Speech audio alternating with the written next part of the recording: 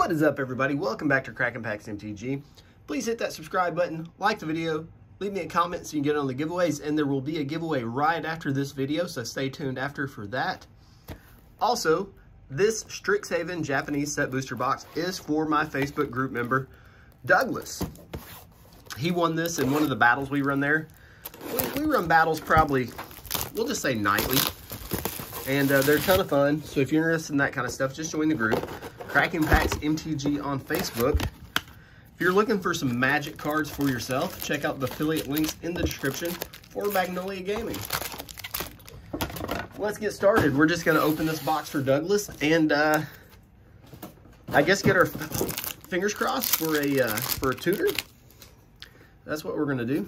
So let's see what we get. It's interesting, these are Japanese packs, but the rares are in the back here. So, oh, right out of the gate, big hit. So we got, I think this is Strict Proctor, and this is a Mr. T's Protection. Holy smokes. Right out of the gate, big hit. And let me see if these are printed in Japan. I mean, I would guess they would be. They are made in Japan, so generally the rares are in the front with these, but I guess in this particular instance they're not, which is okay. And you'll have to cut me some slack on the card names because I am going to struggle with some of these. Like this one, I can't remember, Biomanic Master something maybe. Close enough. That is a shock. So far, so good. I feel like this set was more about the Mystical Archive than the set itself. Does anybody else feel that way, or is it just me? We got a Snarl. I think people completely forgot there were Snarls. Pretty decent little land cycle. That's an opt. And, ooh, this is one of my favorite cards out there, is Beyond Death. This is Elspeth Conquers Death. So we'll throw that there. So this will be our regular Mystical Archive. This will be our list cards. Rares and Mythics, and our Japanese Mystical Archive will be there. Let me kind of get them all framed up for you. That way you can kind of keep track of what we've got so far. And, you know, fingers crossed for Douglas that we get some good hits. So far, the Mr. T's Protection is very nice. There we go. Blot Out the Sky, I think is what this one is. And an Agonizing Remorse. What people don't realize about these Japanese boxes is the print is completely different than the English counterpart, especially the foils. The foils hold a huge premium, but even the normal Japanese archive, look at the glossy coat on these. They look so nice. So I do feel like people are missing out on that. Just check some of the Japanese websites and see what a set booster foil demonic tutor goes for. It is exponentially more than one out of a collector booster box.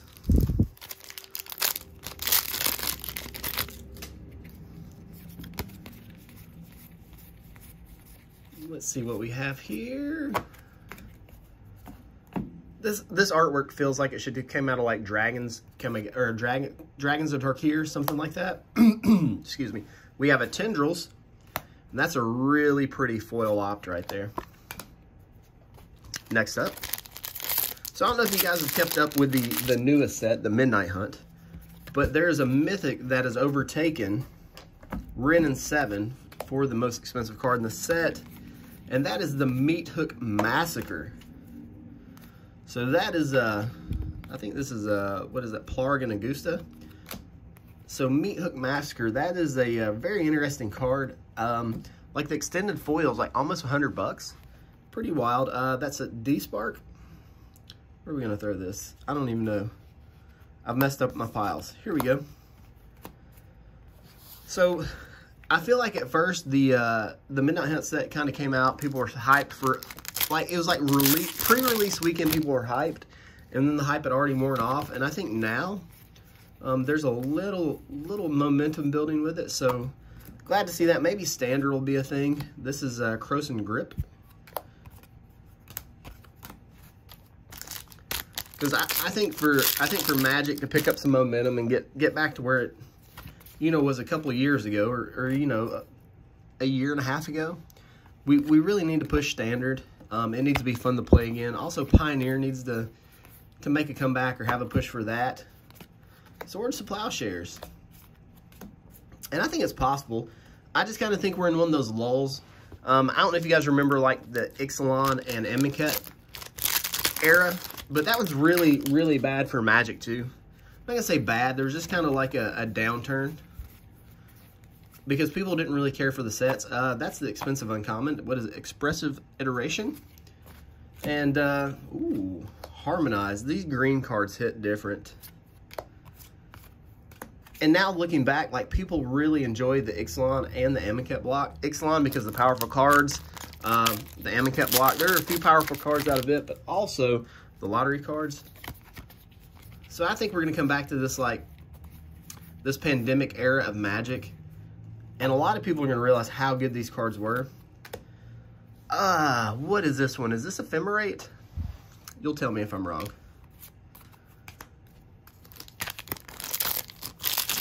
It's all cyclical.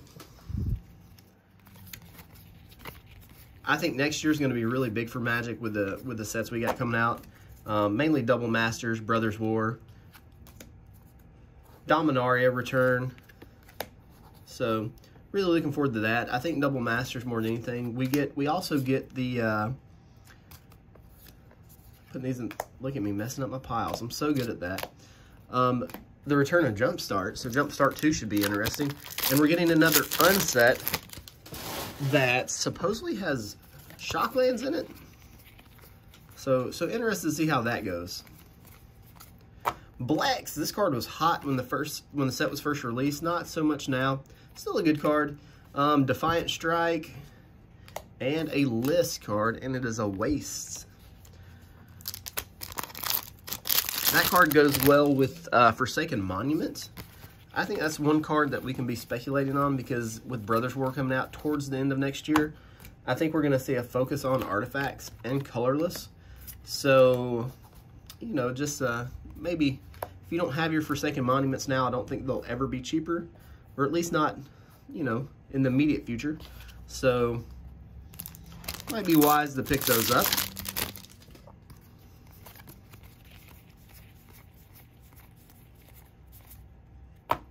Here we go. It is the Thrill of Possibility. Oh, baby. There we go.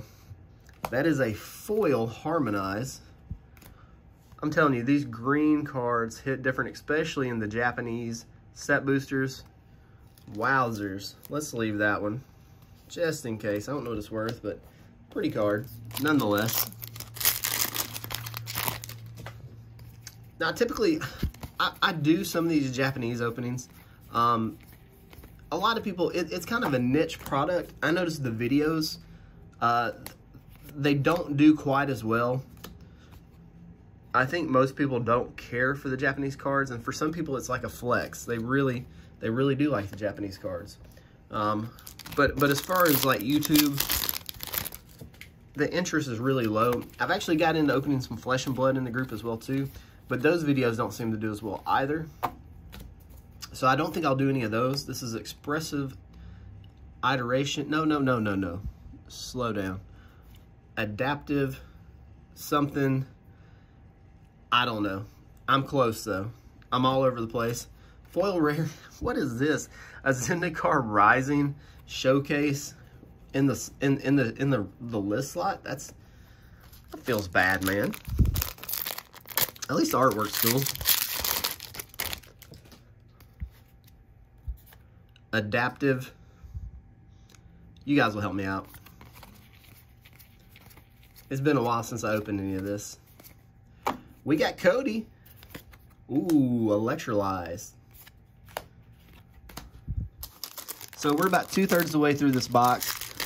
No huge hits yet. We did get the Teferi's Protection. The foil Harmonize is really nice. Solid box though, and there we have a stamped foil art card. The videos where I can't read all the cards are a little bit harder because I have to find kind of like random stuff to talk about, right? It's a Divine Gambit. So just kind of fill the dead airspace because I don't like to put like a backing track. I know some people like run a really low volume backing track in their videos. but not me. I tried it one time and I got beat up pretty bad about it. But I don't think I did a good job of adding it there. Whoa. That is beautiful artwork on that Crescent grip. Love that. And a Beseech the Queen. This was like a $6 or $8 uncommon for a long time. I don't know where it sits now. That's a decent little hit. A little bonus rare there in the back of the pack, or bonus uncommon. Adding a little bit of value. And, ooh. We all know what that is. That's a Cultivate.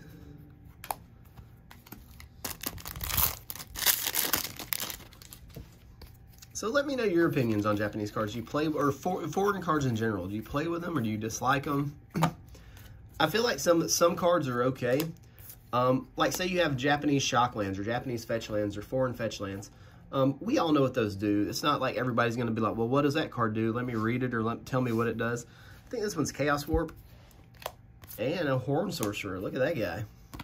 But some of the more complicated cards, I think it does cause some issues, especially you know, for people that aren't familiar with them.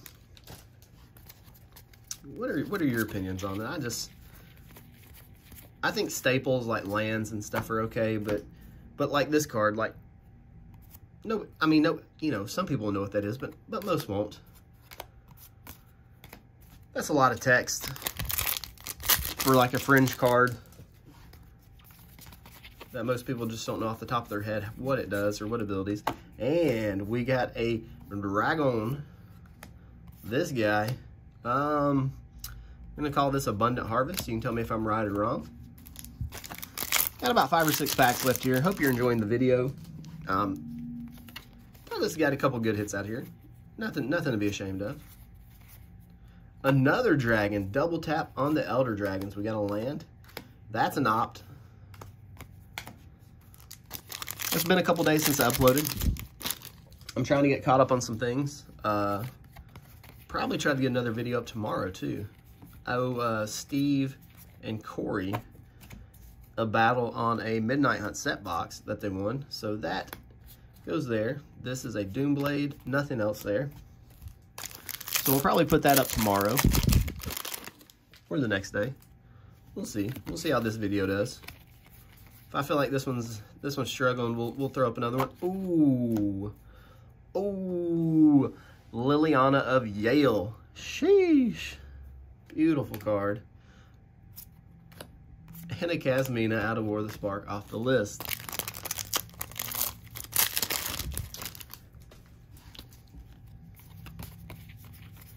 Three or four packs left here. Here we go. Divine Gambit. 2 packs. I really appreciate you guys joining me for this video. Like I said, for the giveaways, make sure you're liking the video. Leave me a comment, because that's how we do it. I'll run it through a random comment selector. This guy's big. This guy's good. That's a Whirlwind Denial. And if you don't mind, hit that thumbs up. Helps the algorithm. Pushes me to the top of the page so new people can find me. One last pack, Douglas. Fingers crossed for you, brother.